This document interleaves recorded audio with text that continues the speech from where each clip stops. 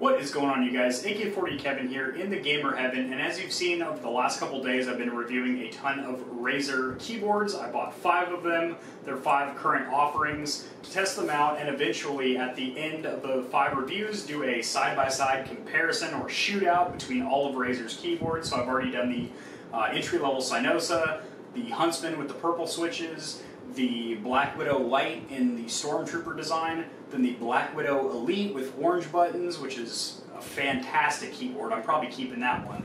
And then now we've got the Ornata Chroma here, which is actually mecha membrane. So it's not fully mechanical, but it's kind of a hybrid between a membrane and mechanical. It's very interesting, and it has a very unique, clicky feeling. So let's test her out.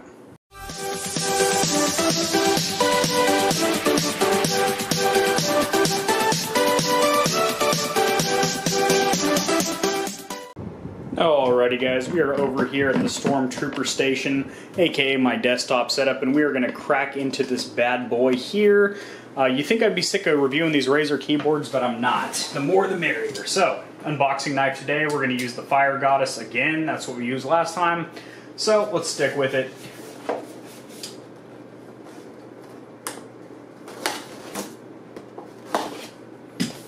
So, this has their mecha membrane keys, which is for soft cushion touch with a crisp tactile click. So you get that rubber plunger feel of a traditional membrane, but you also get that crispy tactile click that you get with a mechanical. So it's really interesting. It's kind of like the best of both worlds, honestly.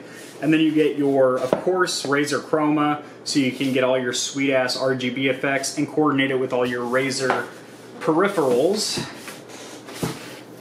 Alright, so as with all the keyboards except for the old budget banger Synosa, you have this little envelope flap in here which has your instruction manual, a thank you letter, some stickers, basically, you know, traditional Razer fanfare. It's going to say, welcome to the cult of Razer in there.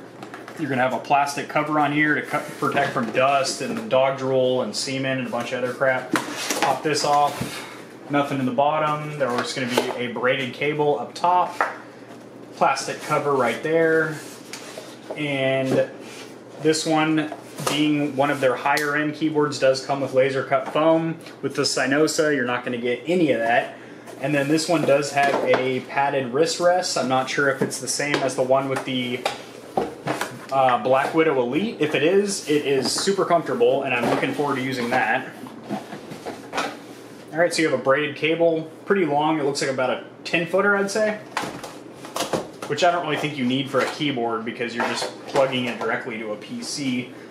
So the design on this one is very interesting. It has like a gloss line around the outside. It's all plastic. So, you know, I'd say the build quality is better than the Synosa, but worse than all the other metal-based mechanical keyboards that they offer. You have your status lights up here. You have... It looks like a little cableway where you can, you know, decide to run your cable out the side or out the top.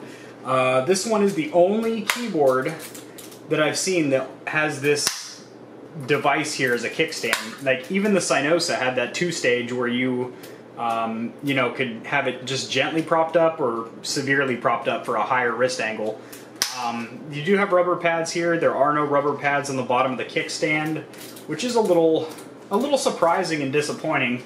But let's see about these keys, because this mecha membrane is just really, really an interesting concept. So, wow. It honestly feels like a mechanical. It definitely feels like a full-blown mechanical.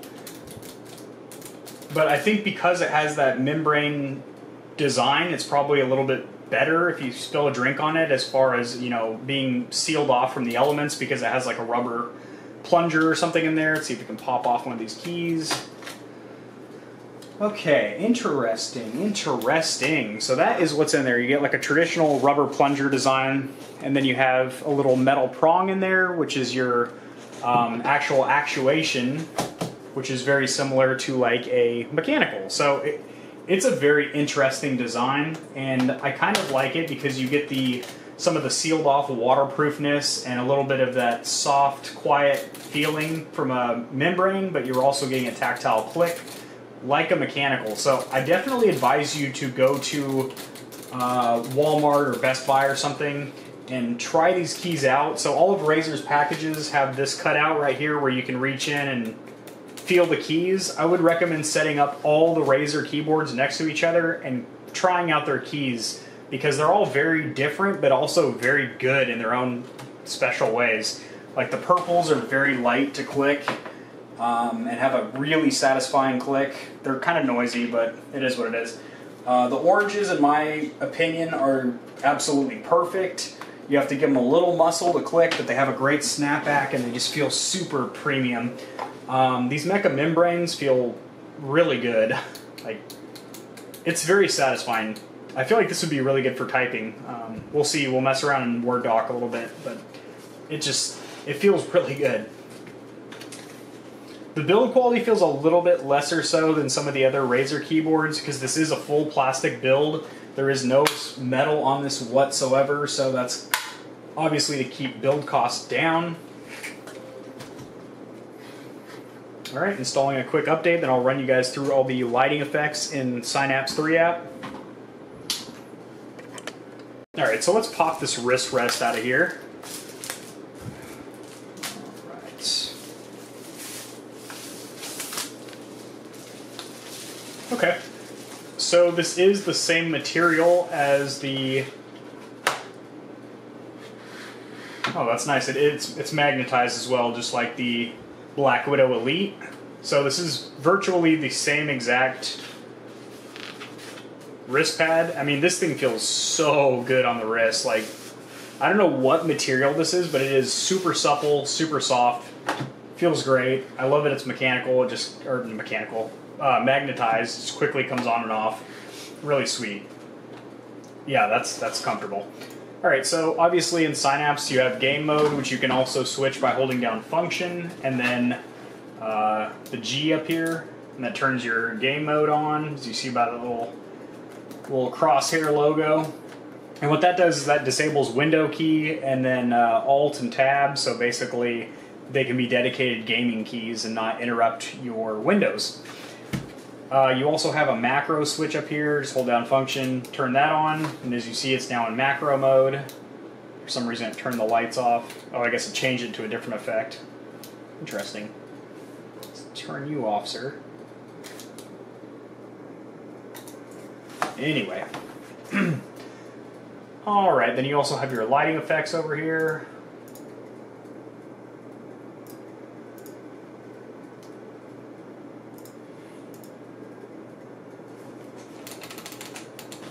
Where'd my lighting go? What the hell? That's weird. That is very weird, boys.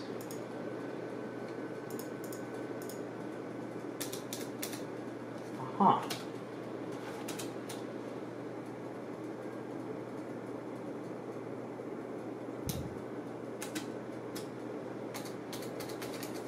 Well, that's unfortunate.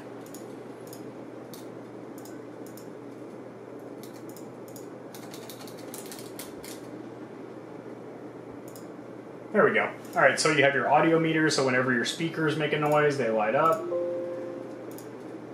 You've got your breathing mode, so you can select two different colors, to fade in and out. You have fire, which is this little bad boy. So fire actually looks pretty interesting on this one because it has that, you know, like rubber tray underneath there. It kind of has like a different effect to it because you can't see as much light coming through there. It just looks very kind of like muted a little bit. It's pretty nice. So you have reactive, which is pretty dope. So whatever key you hit, it illuminates. You can change the color and the duration of that. Then you have ripple, and you can choose the color for that. Spectrum cycling, it'll just roll through the spectrum of 16 million colors. You have starlight, where you choose two colors. I'll do green and red, and it just kind of trickles around. You can set the speed for that. You have static, where you can set one color and it'll stay there. You have wave and wheel, which goes through the entire spectrum in either across the keyboard or circular like a wheel, and you can select either clockwise or counterclockwise. So we'll do a quick typing test in 10fastfingers.com, which is like a little typing test kind of thing to see your words per minute. And then after that, we'll do a little bit of gaming, give you my final thoughts, and we'll wrap up. Make sure if you guys enjoy this, you subscribe, because I'm going to be doing a 5-way comparison between all of Razer's keyboards tomorrow. You do not want to miss out on that, so if you subscribe, you'll get notified when that drops. So let's see about this here typing, shall we, boys? Off to a good start. Not really.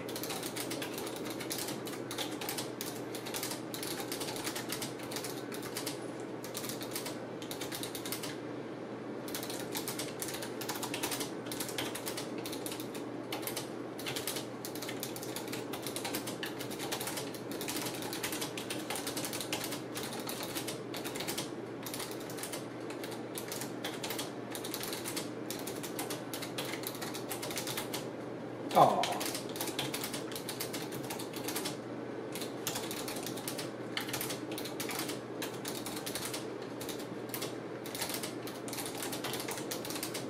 Ah. Fucking up, boys.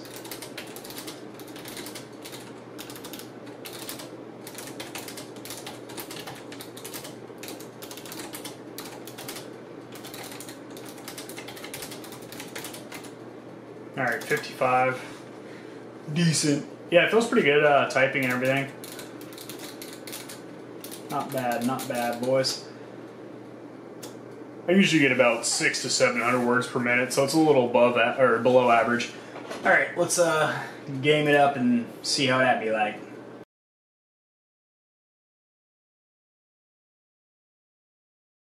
Alright guys, so after spending about 30-45 minutes gaming with this bad boy, I will say this, it does feel like a full-blown mechanical keyboard. Like, you can't really tell that this is, you know, a hybrid, that it even has a rubber plunger under there. It feels like a full-blown mechanical keyboard.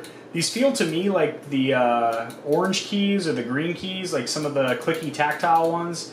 They're not light like the purples where you barely touch them and it clicks, but it feels really good. The only thing I don't really like about this is it's missing some of the features that all the other Razer keyboards, including the piece of crap Synosa, have, like the little kickstands that are 2-stage. Also, when you hold down function, this is the only one that doesn't illuminate all the keys that you can adjust. It also is the only one that doesn't have status lights down here that change colors and let you know what macros you're using. It just has like a traditional, you know, caps lock, nums lock, all that good stuff up there. So that's kind of weird. I feel like this was just produced differently than the other ones. I do really love the wrist rest. Like, this thing is phenomenal. I'm pretty sure it's the same one as the Black Widow. It just, obviously they used a different magnet because this one is plastic on the bottom. But yeah, overall, I mean, this is a really good mouse or keyboard, especially if you can find it on sale or something like that.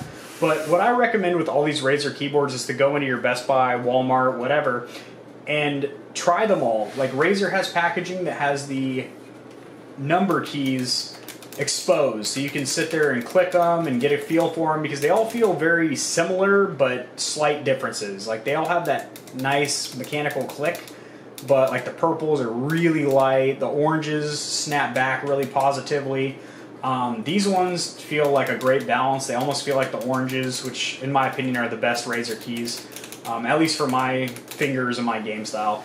So I like this a lot, but it's missing a lot of the features that I think it should have, and it just feels like the build quality is really subpar. It feels like it's in the same realm of the Synosa with the build quality, which is not good. So so far, you know, I'm not going to spoil it with which Razer keyboard I would personally take, but this, you know, this is probably, I would say, you know, second or third place at least, because those keys feel really good. Just missing so many key features though. Alright guys, see ya.